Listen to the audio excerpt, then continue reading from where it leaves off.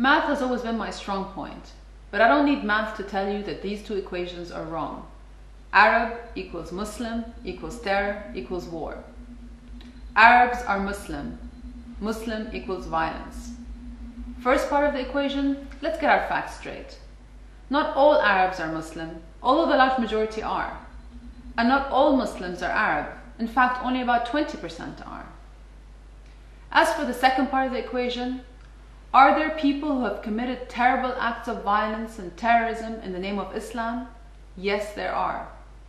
Do they represent the majority of Muslims? No, absolutely not. Do terrorists represent the true teachings of Islam? No, absolutely not. How do I know that? Because I know my faith. I know Islam. I know the Quran. It was read to me as a child. I learned it in school. I recited 5 times a day for prayer. I know my faith. The Quran teaches compassion, forgiveness, charity, pursuit of knowledge, and humility. Muslims do not equal violence, do not equal terror, and do not equal war. And by the way, Harvey, I'm glad you've made 10 friends from Jordan. That's what makes this project so worthwhile.